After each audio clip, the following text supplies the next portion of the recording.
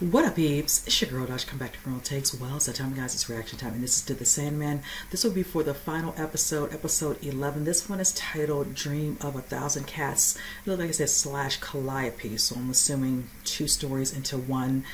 I'm curious what this is about. I did see the thumbnail. I stated this to someone, thought it was an animation thing, and I wasn't jumping to do it right away, but I don't feel like that's a disservice to everyone who's been watching my reactions to all the previous ones, which I've truly enjoyed. I've enjoyed this series, getting to know Lord Morpheus, enjoying, Lucian, Desire, Lucifer, Constantine, Corinthian, just everything about this overall series. Of course, let me give shout out to all these characters. I know I'm missing a lot of them, like, talk about death. I could really go on. I've been immersed in this, like I stated before. Every episode I just truly enjoy, especially seeing a little bit of like an evolution of how Lord Morpheus slash the Sandman has come in regards to how he's presented in the beginning of the first episode, and knowing how some of the characters perceived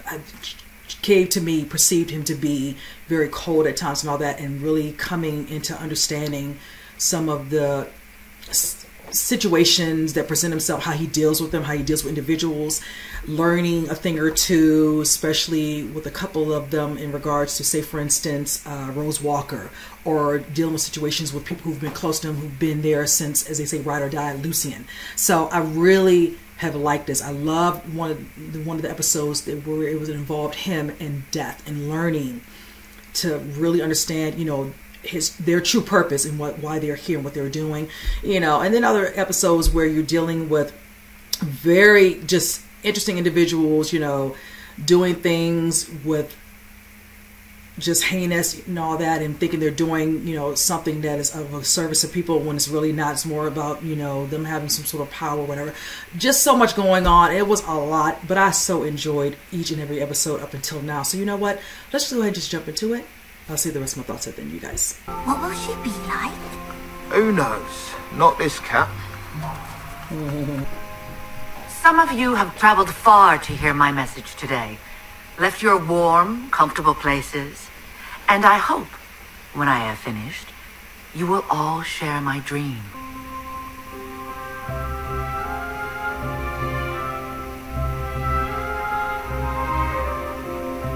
He was my choice of lover. I never saw him again, but I did not forget him. Why didn't you keep her inside? I think they're kind of cute. Cute? She's a purebred registered Blue Point. These are half-breeds. Don't worry. I'll take care of it.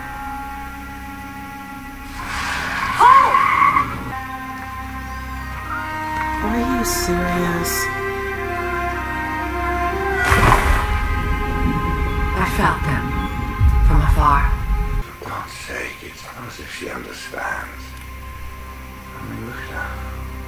She's probably relieved. Who'd want four screaming brats around? I have come for justice, for revelation, for wisdom. In the mountain there is a cave. You'll find him there. But the way is hard.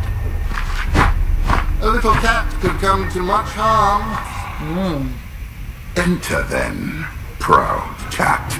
But be warned, dreams have a price. I want to know. Why could they take my children from me? Why do we live as we do? I don't understand.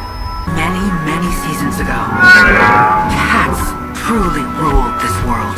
The game of cat and man. Dream of a new world. A world where we are no longer hunted, no longer prey. If enough of us dream it, it will happen. They dreamed, and the next day, things changed. We were prey to them. The burden you must bear. Are you strong enough? Yes, I hope so. Then wake, child. If enough of us dream, a bare 1,000, we can dream a world where no cat suffers, where no kittens die cold and alone. I believe. Then there is hope, child. Cats dream about. The way she's twitching, she's probably hunting something. Did you get it? Took some doing, but... Yeah. Who is it? Richard Maddock, to see Erasmus Fry. I've got it. Well then, come in, dear boy. Come in. Oh, a genuine Trichino bezoar. But I suppose you'd like your present now. There she is. What would you with me now, Erasmus? Calliope, I'm giving you to Richard. What you promised. Writers are liars, my dear. Surely you realize that by now. I don't know if I can do this. Of course you can, dear look at boy. him. Well, he's some shit. Now take the little cow away, Richard. I never want to see either of you again. Just for one book, and then I will Right. let One you go. book. I swear I will. You're right. Writers are liars. Thank you. Thank you. I choose with whom I share my gifts. Perhaps we both need time to think.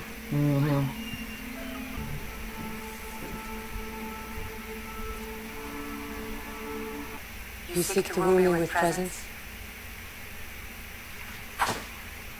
Is this not how it's done? I think you know how it is done. I'm drowning. Oh my God, buddy. Do you not understand what she's saying to you? Talking about a book compared to her freedom. She's locked up. Again, when I am free. Your publicist just called to harass me. They want the book now. They can cancel the deal and demand the advances back. But there won't be anything I can do, because you'll no longer be my client.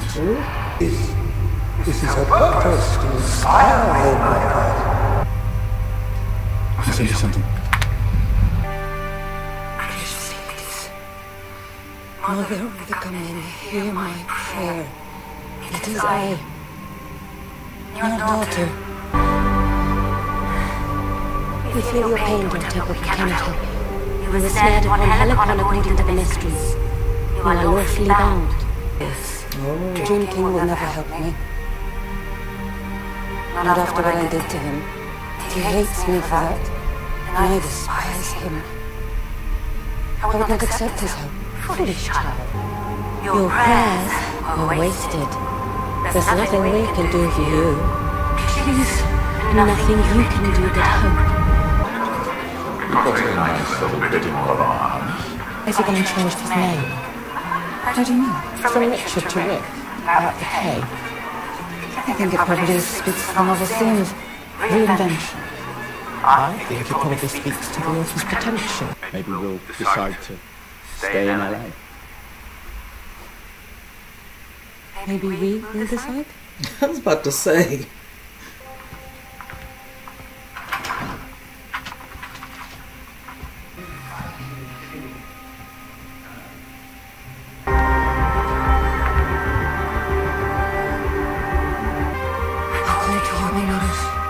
That you may hear me.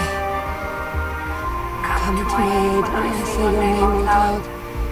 She really gonna tell you? This is the name of the god of dreams.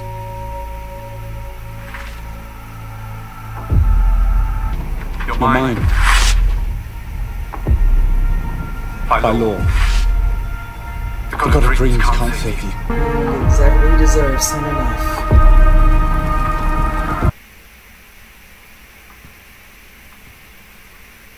You're called. He must be punished. How? What punishment could be enough? Even his death would not bring back what he has taken from me. Get out of my house. Be quiet. You are keeping the women here against the will. I was precisely who and what you are, Richard Maddock. Money. What have you done? Ooh. If it's ideas you want, you shall have them. Oh boy. In abundance. Are you giving me nightmares now? Oh, poor you. Tell me! I have done nothing to you, Richard Maddock. You have met Morpheus. You know nothing about me. But it is too late to let anyone else concern you now.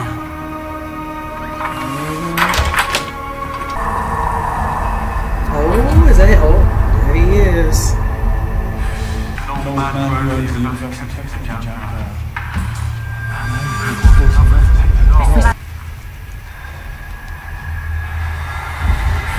said I needed to know take my keys, let her out, make her leave, make her go away.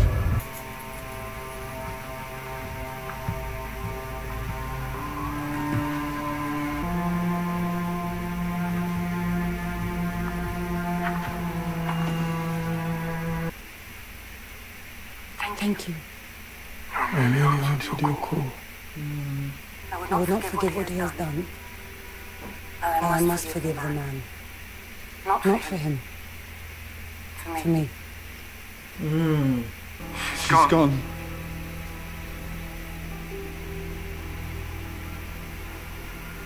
And it's all gone with her. So that we may finally talk about our son. Grieve him properly. One day. Perhaps, but I understand.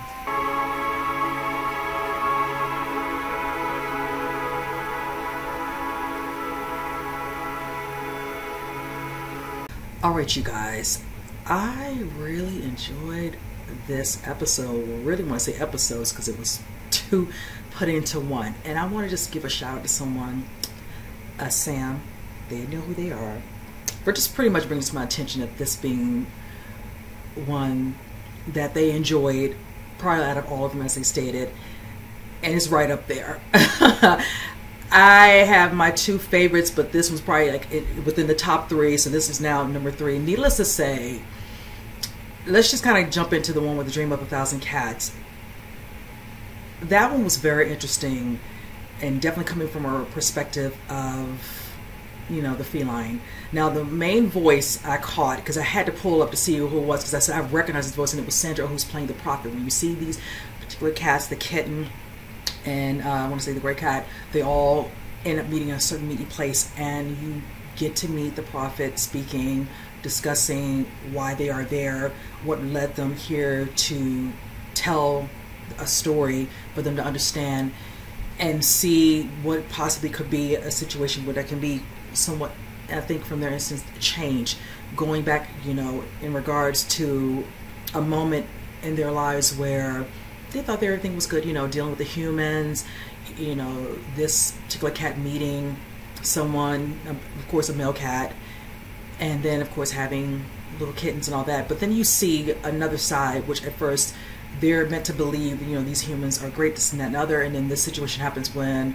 this particular human, the male one, doesn't know what to do. So in regards to the kittens, doesn't want to deal with the herd, then decides to take them. The woman, of course, I'm assuming could be girlfriend or wife, you know, what are you going to do? I'm going to take care of it. And at first I'm thinking, okay, it's going to get rid of them, probably take them somewhere, so, you know, they could be adopted, some other family could have them, you know, separating from their mother, because of course she wanted to teach them how to keep, you know, get food, clean themselves and all that, just be a part of their lives, you know, the father's not around. This sorry piece of nonsense and trying to keep it clean takes them, puts them in some little satchel with a brick and throws them to the what? Now I will say this, it's not that far-fetched, because some individual I can name some heinous things to some animals, and that right there, I was not expecting that scene. It was just horrific. And then the part where it goes back, you know, I don't think they know what really happened, all that. They're probably relieved. Like, you don't know a damn thing. Last time I checked, you're not psychic to know how a mother, being if it's, you know, an animal or not, feels or really knows that moment when their child's last breath. You just don't know anything. I was just like so disgusted, you know, when they said it. But I said, you know what? that's just the mindset of some individuals really thinking they know something and doing some so heinous, and that to absolve you of such a horrible thing you could have chosen to do. Take them to the pound, take them somewhere, let somebody else do it. If you don't want to, do, really, that was your way of dealing with it. I just had no words. Then you see, of course, in regards to how the cats ruled, and humans were smaller, and showing them, cleaning them, playing with them, and all that, playing up to the point where they're still considered food. And then how eventually, one rose up, one human, and then over time, eventually rose up, and then you see how the cats became smaller and the humans became more bigger and more, control the narrative, and how it was just a full switch. Very interesting. And wanting the prophet to kind of be clear, if even if I get 1,000 cats to believe and see, and hopefully things can change. The kittens kind of just take it all in. Some of them just eventually started to scatter. Like they're just like, yeah, okay. I like how that one cat that was walking with the kitten was like, I would love to see the thought of thousands of cats coming together, trying to do one thing all together simultaneously. Like that would be a feat. So he was just like, I hear what she's saying. I understand what she's saying, but the thought of that many cats, I like how the kitten was like, I believe in you. She's like, and that one person can turn into more, and just wanting them and saying that they believed what the prophet was saying. So that was very interesting. I really enjoyed that episode. That was definitely something different. And just like going back to that part, of dealing with a situation. This is not what you, wanted to, partake in. And this is the only logical thing that they thought was the necessary thing to be done with a situation that's, my mind's like, no, that's far from something I would even consider doing it. So the fact that they actually went there and that was just, wow. Every time I think about it, I'm just like, my mind is just like, I just was not expecting that. Now, moving on to Calliope. This one right here, I had to really write my notes down on that one. Seeing that we're dealing with a gentleman by the name of Richard, I want to say, Richard Marduk. I'm saying that last name correctly. Maddox, excuse me. Richard Maddox. Man is, definitely looks like he's a professor. He's trying to work on a new book, got of course, money up hand. They're waiting, giving him a time frame, but he can't seem to come up with anything. He reaches out to a gentleman by the name, I want to say, Erasmus Fry, that, I'm assuming gives him a task to do something, and he's going to be able to help him in his dire straits, because he has no thoughts of what to write, put pen to paper, type up, whatever. He meets him at his home. He brings him something in exchange for something that could help him, and it's in a form, looks like a human form, a woman by the name of Calliope. Now, right off the cuff, as time is them discussing, I didn't care for Mr. Fry. Excuse my language, he's some shit. And then, of course, Maddox took on the mantle of that. Listening to him, begrudgingly, the way he was discussing Calliope. Oh, no, don't worry. She's really, she's been here hundreds of years. She's not really human, this and that and other. She's, her purpose is to inspire you. And, she's, the youngest of 9 sisters. And she's bound to you. She's to help me. She's helped me, whatever I can, I'm no longer doing this, whatever. And so it's almost like, don't let this go to waste. Here you go. I'm going to give her to you. Now I bound her. She's with you. And she's, telling him, you promise after you're done. It's like, remember, writers are liars. Okay. Good to know. All the while making her feel lesser than, remember, you don't want to use somebody else to help you out. You did truly nothing for her, like keep her locked up. And then him talking about ways of how he was able to use her, way what he used as he put it, and I heard the word force. And you can see, look on Maddox's face, like he's not sure if he can do it. Right there, I felt for him at that moment, like, okay, that's the most genuine you can, because this is not a good thing for you to do. And she really thought that he might change his mind. But when he went to her home, the thing that came out of his mouth was, just help me with just one book, please. It's never just one. It's going to be multiple. And once he got that first book, you see how a couple of years have passed. Some people, enjoying the book. Some of them kind of not sure. Oh, he's, so good. Now he done changed his name to Rick Maddox. It's not Richard anymore, and things of that nature. And him, of course, at first it was, giving her gifts, the flowers, the candies, or whatever. She's like, this is how you think it's going to help me. It's like, I have to want to do this, whatever. And he's just like, she's going to stay here. We're going to, be helpful to me, lock her up. You would know better than the previous man. Like, you think you're doing something. No, you're not. And in an instance, of course, he had to come up with something, because, the people of the publishing company, like, you already got, you know, the money in advance, just and all that and everything. And eventually, like I said, he got one book out and probably did another. But then I like how she eventually reaches out. You see her talking to the three. And then you see how she writes a little note she got. Because at first, I'll be honest with you, I don't know if I probably will put in here where I'm just like, woman, you're walking down, like, I try to get up, but I forget she is bound up, so she really couldn't leave. But I'm just thinking instantly, like, you're out of the room, get out of there. But she tries to reach out to Morpheus, and he doesn't realize that's the person you really don't want to come into contact with. And he heard her call. One thing I did not see coming was the fact that they had a relationship. That was her husband. They lost a child. So it was like other layers.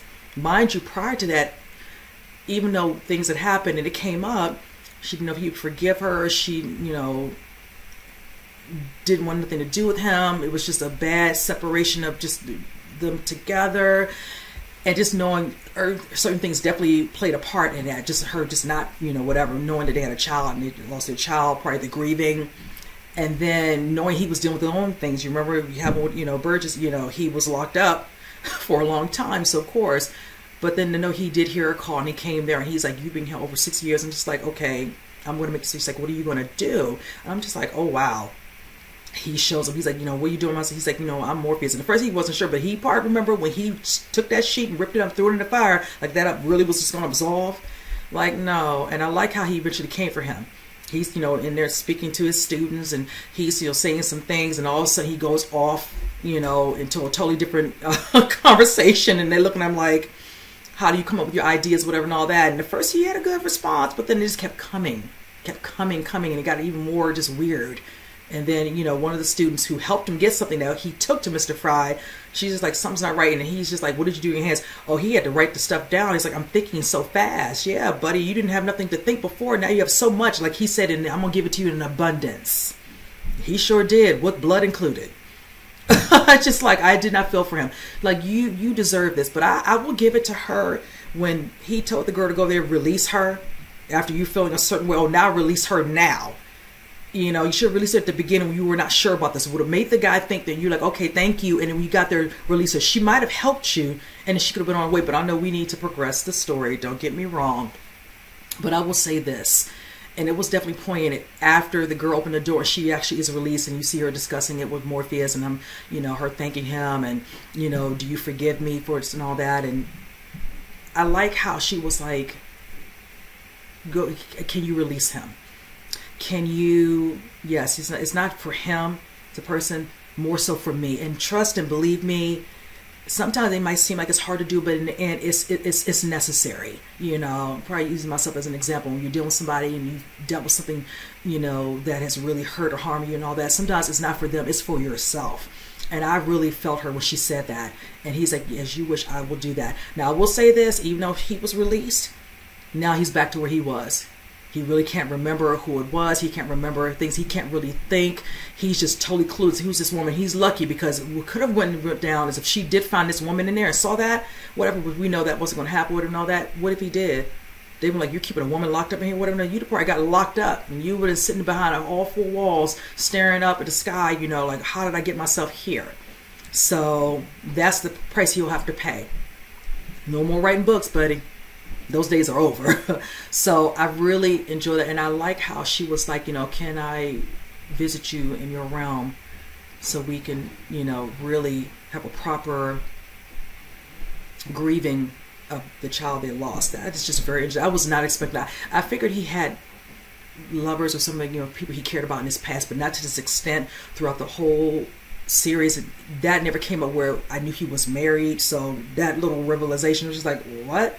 So yes, I really enjoyed learning a little bit some more about that. I will say this, when she said, you know, the fact that he helped her, and not say forgive, but she was like, you know, in the past, you know, you probably left me locked up, whatever. And you see the look on his face, like, yeah, you can see the impression you left on a lot of individuals from the way you dealt with things, or dealt with making these types of decisions and certain judgment of them.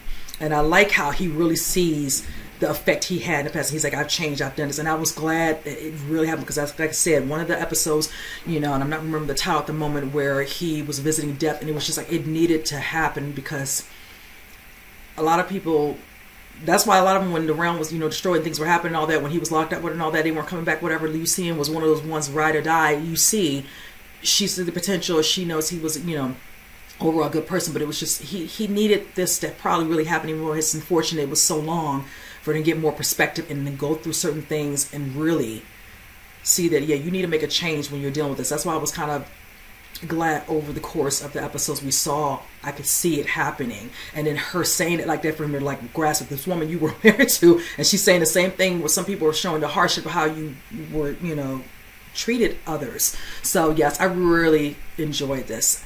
I will say this, and I'm going to be finished with my rant. I'm glad I was being lazy not doing this last and final episode or episodes, but I'm glad, like I stated before, this one individual kind of brought it to me like, you know, are you going to check it out? And I was kind of hesitant, you know, like it needs to be done anyway. I wasn't going to just leave it hanging with the episode 10, but I'm glad I did. I would have been missing out, you know, prolonging it. So again, comment below, you guys. I would love to know what you think. And with that said, I'll see you guys in the next reaction. You guys take care.